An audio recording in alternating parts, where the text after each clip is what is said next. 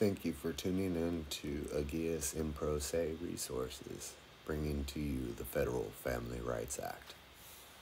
Today we'll be talking about vexatious litigation.